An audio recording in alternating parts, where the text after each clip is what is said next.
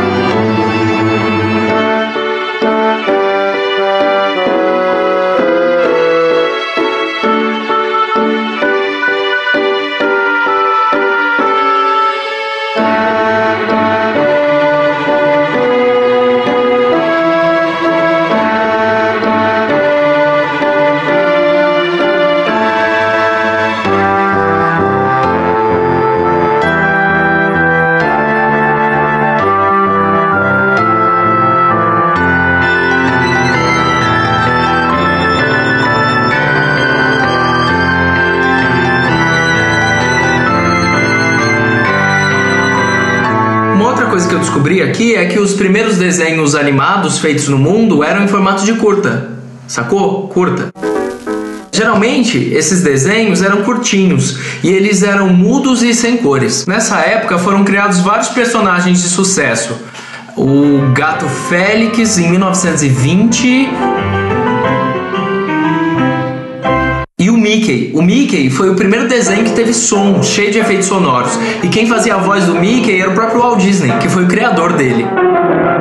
Eu, particularmente, prefiro a Betty Boop. Sabe aquela de olhos grandes, toda santinha, toda sensual? Eu acho ela demais.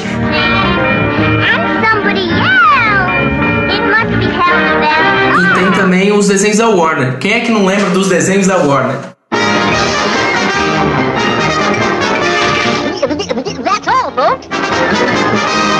Enquanto vocês assistem um curta aí, eu vou atrás de um especialista em animação para ver se ele consegue me ajudar a animar os meus desenhos.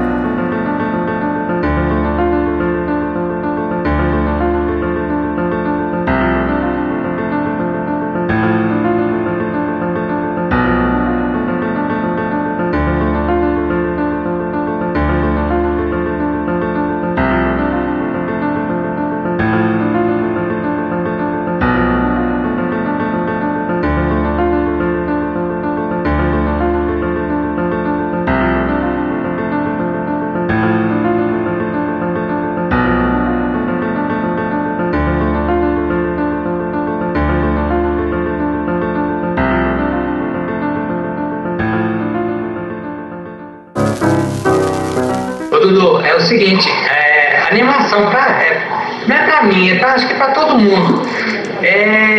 Simplesmente fazer alguma coisa que não tem vida, ter vida. As animações, elas têm de vários tipos.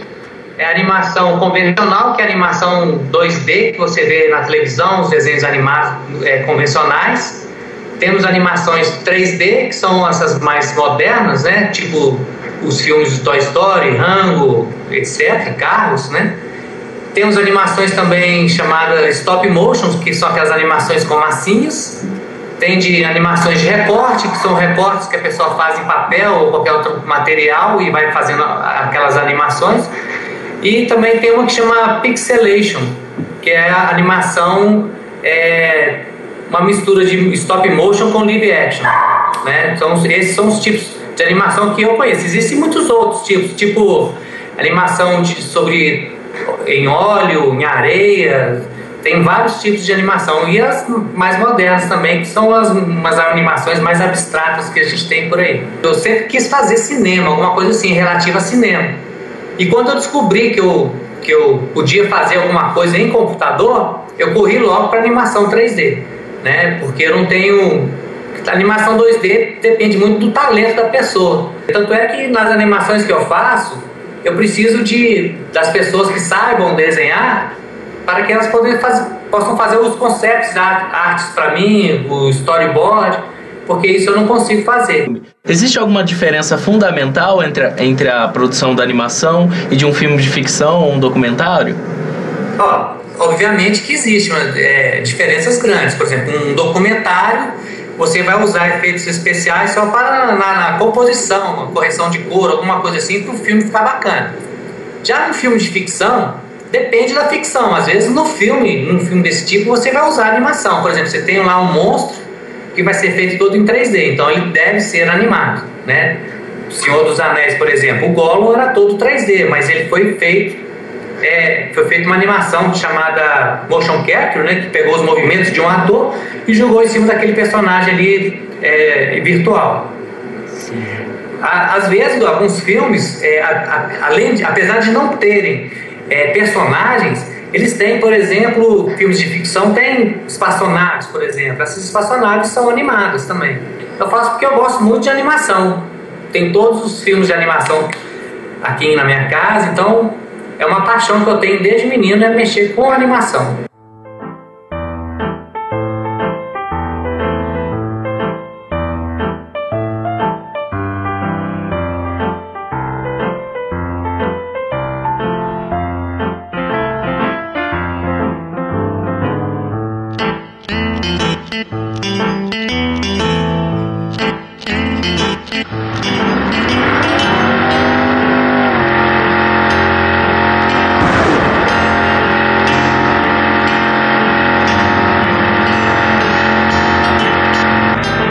Outro dia eu estava na estrada com meu 147 e, como era de se esperar, a jabiraca quebrou.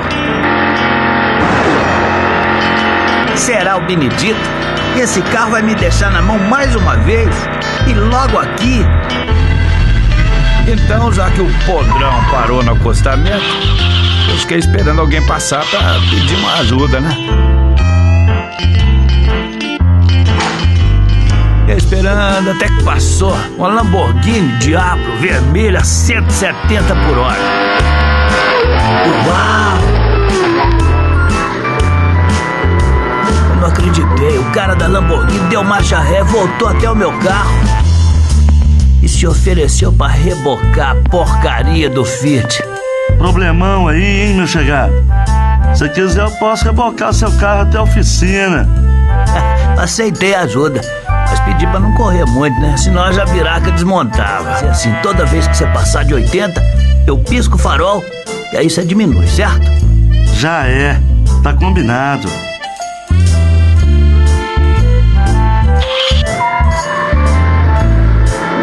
Então a Lamborghini começou a rebocar meu Fiat. E toda vez que passava de 80, eu fazia sinal com o farol, porque pra variar, um deles estava em curto e não funcionava.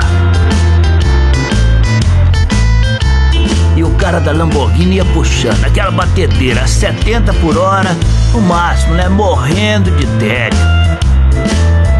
Nessa hora aparece um Porsche preto, biturbo, que provoca e chama no farol a Lamborghini. Não pode acontecer, não. O cara da Lamborghini não deixou barato. Foi pro pau.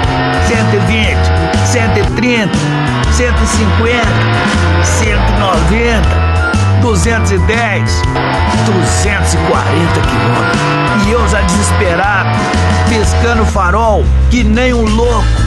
E os dois alinhados. E aí, os caras passaram por uma blitz policial sem ver o radar. E registrou impressionante, 240 Nossa, por hora. Que foi isso? Os caras são loucos.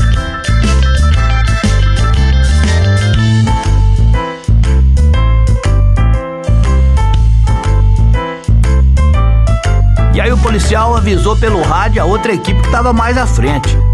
Atenção, equipe 2. 3 carros disputando um racha, 240 por hora na sua direção. Uma Lamborghini Diablo vermelha, um Porsche preto. E juro pela alma da minha mãe, o Fiat 147 piscando o farol para ultrapassar.